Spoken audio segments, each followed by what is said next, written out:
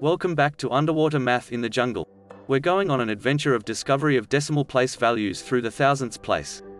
I'm hoping to spot some numbers in their natural habitat today. Let's see what we can find. Ooh, I see one. Shush, we don't want to scare it away. It looks like we've found the number 4 and 752 thousandths. Let's take a closer look at the value of each place. A place value chart can help you line up the numbers and help you find the values.